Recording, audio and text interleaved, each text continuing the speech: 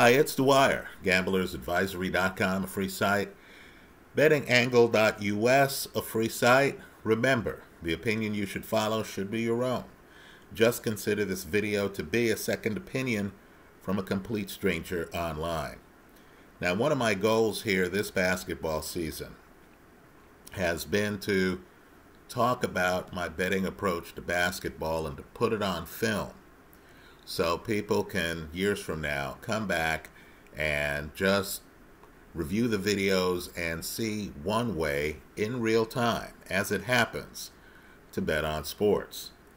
Now, let me just point out, if you track the videos here, you'll see that relatively early in the season, I was talking about futures action on OKC and the Minnesota Timberwolves.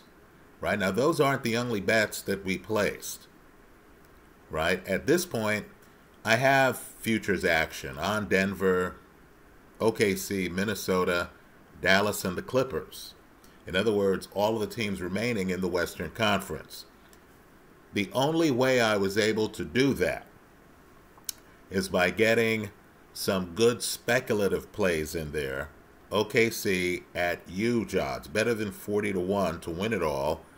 Better than 20 to 1 to win the Western Conference, right? And Minnesota, not as generous, but Minnesota was going off at something like 18 to 1 to win the Western Conference when I placed action on them, right? It's because you're getting these long shot bets and you're hoping one of these long shots makes it to the conference semifinals so you can start hedging, right? That you're able to then bet on some of the other teams. Understand, as I make this video, the Clippers to win the Western Conference are going off at just a smidge less than 14 to 1. Right? They're going off at a plus 1,393. Right? So there's ample leverage built into the system. By the way, the Clippers have home court advantage right now after 4 games.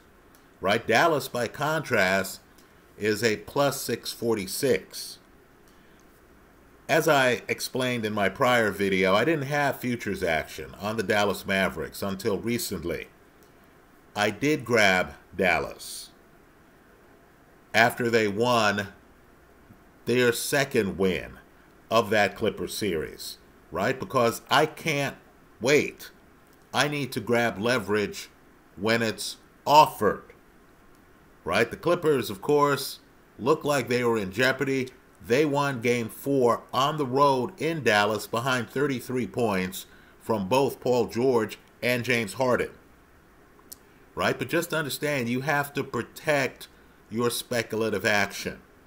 I couldn't be naked in the semifinals for the conference on teams that I'm hoping will deliver 18 to 1 and higher, right? I wanted to be on both sides of the play. I wanted to be guaranteed an entrant in the conference finals. So here now we have the setup. Denver is going off at a minus 117 to win the Western Conference. That means you're getting less than even money on Denver, right? OKC currently is going off at a plus 323. We don't care. We got them at better than 20 to 1 earlier in the season, right? Timing is an element to all of these bets. Minnesota's going off at a plus 422. Right here again, we got them at substantially better odds. And we're going to try to cash in this round. Dallas, plus 646. And, of course, the Clippers, who I mentioned earlier, a plus 1393. Right? These are the bets listed on cloudbet.com, a Canadian sports book. Right? Please be careful. Figure out the rules of your jurisdiction to make sure that betting on CloudBet is legal for you. Right? The risk is yours. I'm not encouraging illegal betting here. I'm just using CloudBet as a reference source for the odds this morning, April 30th, 2024. Now understand, OKC swept their series. They're playing their best basketball of the year. They won in 4 games. Minnesota, an underdog in their series, are playing their best basketball. They got here in 4 games. These are the speculative plays that we have leverage on. But understand, here, we're going to give back some money to the casino. I know it's painful. I know it doesn't make sense. I understand OKC actually has, as the 1 seed, home court against either the Mavs or the Clippers, who are still playing. In other words, OKC is going to be rested with home court, and they're an athletic, fast team, and they're excellent defensively. They have all the intangibles you would want, right? It's possible that the Mavericks versus the Clippers go 7 games.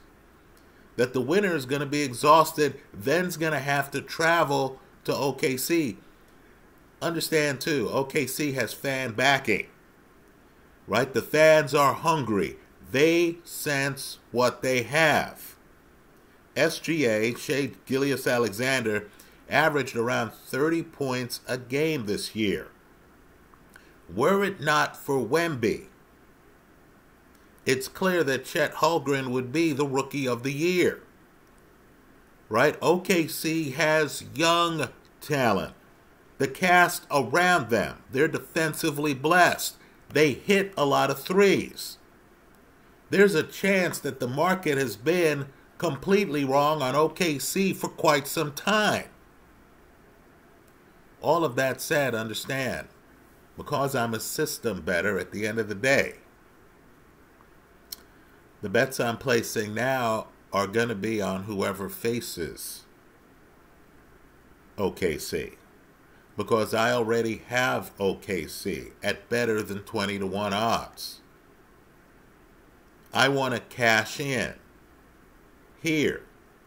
I'm not going to give away all the odds I got on OKC, but what I'm going to do is bet against them. Understand, I have action already on the Mavericks and the Clippers. Right? I've encouraged people to grab the Mavs here at a plus 600 and more if you don't have a position on them already. In other words, I want both sides of the play. Both sides of the play in the OKC series. I'm not going to wait until OKC, a young team, loses a home game, loses home field. Maybe OKC continues their run. It's been spectacular.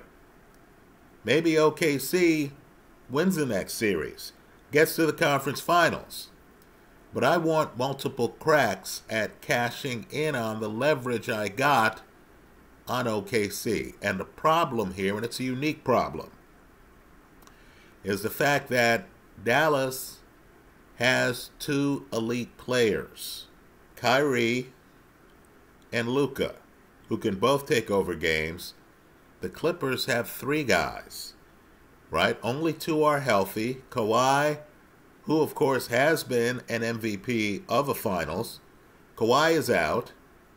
So you have James Harden, who I keep saying is a nuclear weapon. He's one of the best players in the game today. He's a guy who can explode and who can by himself win you a game deep in the playoffs. Folks, he's different than Paul George. Understand, the offense runs through James Harden. Harden can actually be the assist man. Understand, Harden has actually led the league in assists in the past. Right? So with vets like that, right? Harden, of course, has played in an NBA Finals. Understand, Kyrie has won an NBA Finals. With vets like that who have more experience than SGA and rookie Chet Holmgren, right? I'm worried about the experience gap between OKC and the winner of the Maverick-Clipper series. Let's talk about Denver for a moment here. Now, I have money on Denver. Wasn't a hard bet to make, right? Understand, I feel Joker is going to win the MVP this year. I believe Joker should be on his 4th MVP. He should have won it last year. He's a much better player. Let me repeat that. He's a much better player than Joel Embiid. All you have to do is look at the assists, right? Go to Joel Embiid's MVP year of last year and just ask yourself how guys with comparable numbers, apart from assists, could actually have the guy with 4 less assists a game win the MVP, right? Understand, Joker would go on to win Finals MVP. Joker's about to win his 3rd MVP in 4 years, right? The problem, too, is Denver knows how it's done. Minnesota just won their first playoff series in decades, right? I believe you have to go back to something like 2004 for the last time that the T-Wolves won a playoff series. Understand, with Denver, they're coming off a championship. Jamal Murray closed out 2 games with the final shot against the Lakers. He has a ring. Aaron Gordon has a ring. Michael Porter has a ring. Right? The Nuggets not only have a bunch of rings, right, between the team, right? They have 1 ring, 1 NBA championship in franchise history. Well, that was last year. KCP has a ring. Understand, they will know how to handle the stress against Minnesota. They also have home field advantage, right? So, as great as Minnesota has looked playing ball, right, and they've looked tremendous. Anthony Edwards is one of those rare guys who, at times, looks like Michael Jordan. Let's not kid ourselves. He's not Michael. Michael, at Edwards' age, was doing more than Edwards. Right? Michael, at Edwards' age, had already won a Defensive Player of the Year, I believe. Right? But just understand, Edwards can take over games. You have to think about variance. Just like I said, James Harden can carry your team. When Anthony Edwards is on a roll, folks, you don't need anybody else scoring. He is unguardable. You add in the fact that Minnesota has a guy who's going to get in the Hall of Fame just off his defense. Understand, if Detroit's Ben Wallace is in the Hall of Fame, you might as well book the ticket right now for Rudy Gobert. Right? Then, of course, you have Cat. The thing with Karl Anthony Towns is the 3-point field goal percentage.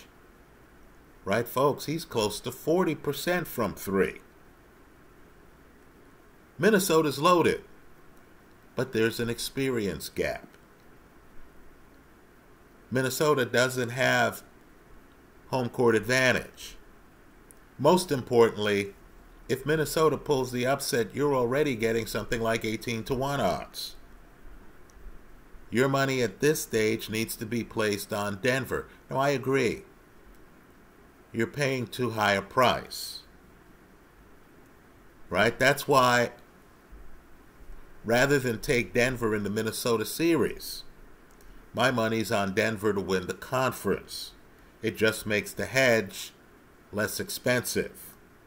Right? So, as much as I love OKC, as much as I love Minnesota, as good as they have been to me this year, right? They're the dream you want. You got them at spectacular odds, and the teams not only delivered. Not only did OKC get the 1 seed, but understand, these teams just blew through the first round. As impressive as they look, I'm not taking any chances. I'm betting against them. In this round of the playoffs, I'll be betting against whoever survives between the two in the next round of the playoffs. Right? Age matters as good as OKC is. They're too young.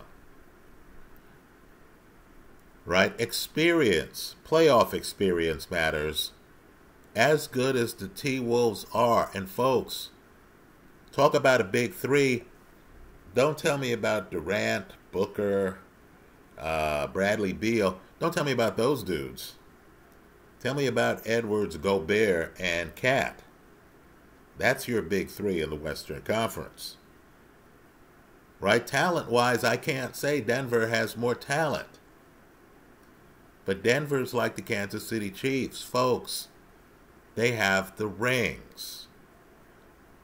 Right? As the Lakers know, understand, Lakers were leading, at the end of the first half in every one of those playoff games. You got to the second half, and Denver knew when to turn it on. Right? Just consider this round of the playoffs to be higher altitude. The deeper you get in the playoffs, the harder it gets. Right? The less oxygen is in the room. Some teams with a lot of talent, and I believe Minnesota has a lot of talent, so much talent that the owner is trying to get out of the deal to sell to the A-Rod group. Right? They have a lot of talent. The problem is the team they're playing knows the altitude already. Let's take this one step further. Again, I'm a Knicks fan. Right? Knicks fans are so hungry that every time I see Stephen A. Smith on television, he's saying, "Knicks fans, stand up." Right? I need for folks to understand the Eastern Conference is uncompetitive. I don't see anybody beating the Boston Celtics. Understand, the Celtics were recently in the NBA Finals. They had the lead on the Golden State Warriors. They had taken home court. They were up 2-1. And then, of course, one of the best players I've ever seen in my life, he just won the Mr. Clutch Award, by the way, for this last season. Right? He's the only guy, other than James Harden, to hit 350 threes in a season. Steph Curry took over. Of course, in that series, the Celtics were the team with a lot of talent, but not a lot of NBA Finals experience. It was Golden State that had been living in the Finals, and Golden State closed them out. Well, understand, now Brown, Tatum, and them, they now have Porzingis. They're the team with the NBA Finals experience. Right? The Knicks don't have John Randall. The Knicks are a bit of an illusion. Understand, the Pacers have no defense whatsoever. Right? So don't fall in love with highlights. I understand these teams are looking good. Right? I understand you turn on SportsCenter and you see the Pacers and you're saying, my goodness, they have a lot of guys who can score, don't they? Right? You know what they say. There's a group out there that say defense wins championships. The Celtics can snuff you out defensively. And, of course, the Celtics can also outscore you. I'm expecting Boston to come out of the East. Right? Just understand, if OKC or Minnesota pulls the upset and comes out of the West, life for them is still going to be difficult. Don't get me wrong. I have futures on them to win it all because you get more leverage, right? OKC, I believe I have more than 40-1 and stuff like that. Understand, if OKC is lucky enough to make the NBA Finals, I'll be betting against them. In other words, some futures plays you make are really designed with the hope that the team makes the playoffs so you can bet against them. I'll be doing that here with OKC, hasn't lost a game in the playoffs. They're that dominant. Played great basketball. With OKC and Minnesota, ditto. Right? The teams have delivered. Now it's time for me to hedge against them to take my profits. That's how I'm playing it. Understand, it's rarely different this time. I'm not going to overthink it. I'm not going to fall in love with the fact that OKC is a 1 seed and that OKC is playing great basketball and that their opponent hasn't yet been decided. And in fact, whoever wins Game 5 of that Maverick-Clipper series still will have more games to play just to win that series. Right? I'm not going to outthink it. All I have to do is look around and see Kawhi, former NBA champion, former Finals MVP, James Harden, who I consider to be arguably the best player in the game. Okay, I know that's a loaded statement. Hey, it is what it is, right? Paul George. All I have to do is look around, right? That Game 7 years ago, Cleveland at Golden State, one of the biggest games of our time, right? Had Golden State won that game, we would be talking about that Golden State team as among the best ever. I need for you to look at the box score of that game. Again, it's Cleveland on the road against Golden State. Look at Kyrie Irving's numbers. If you look at that fourth quarter, you're going to see Kyrie Irving hitting big shots. That's who he is. Right? You see a Kyrie Irving and you see him with MVP candidate Luka. Luka's not going to win it, but MVP candidate Luka. Right? And you realize, wow, you know, these are vets who, if they get hot, can beat anybody. Right? I'm hedging against OKC and Minnesota, two of my favorite plays this year. Right here, going forward. Not just this round of the playoffs, but in the conference finals. And if they're fortunate enough to get to the NBA finals, I'll be betting against them in the NBA finals. Those are my thoughts. Let me hear yours. I hope you leave them in the comment section of this YouTube video. Thanks for stopping by.